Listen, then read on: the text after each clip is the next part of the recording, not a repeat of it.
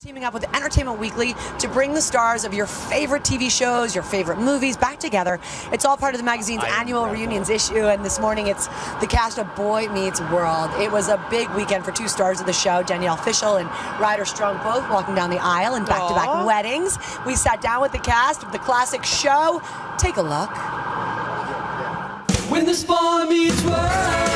Friday nights on TV in the 90s meant one thing: TGIF. This is the greatest day of our lives. Yes! For 7 seasons, ABC's unforgettable lineup was home to Boy Meets World. And Entertainment Weekly's special reunion issue brought the entire gang back together. Corey. Underpants. Sean. Just need to get a little more hair in my eyes. The girl whose hair and name you'll never forget.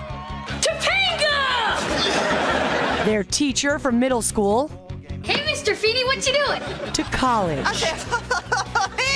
And the rest of the Matthews family to chat about the show that is now more popular than ever and immortalized on BuzzFeed and Twitter.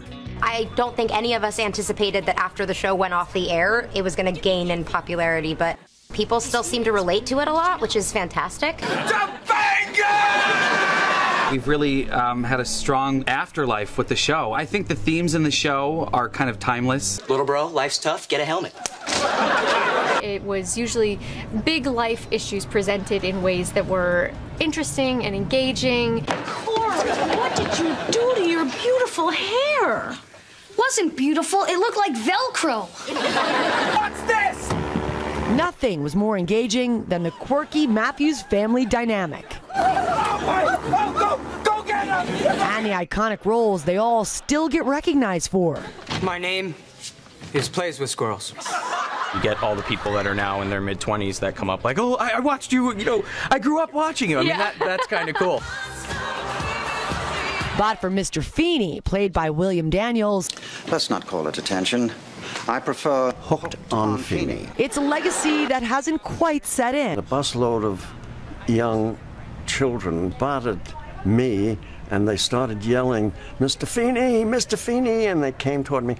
And I'm a coward. I ran all the way around the block.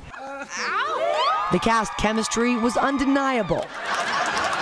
Especially one dangerously funny but rarely seen duo. What, too much makeup? Too much ugly. Eric and Sean. They never let Ryder and I do scenes together because we would look at each other and start laughing.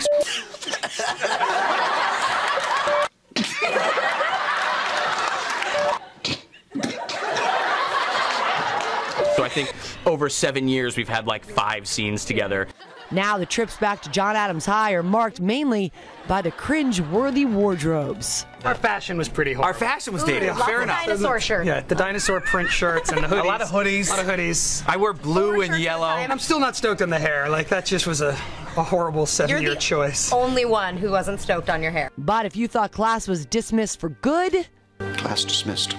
think again. Corey and Topanga are returning for the highly anticipated Girl Meets World spin-off. When this boy meets world. And it appears some things will never change.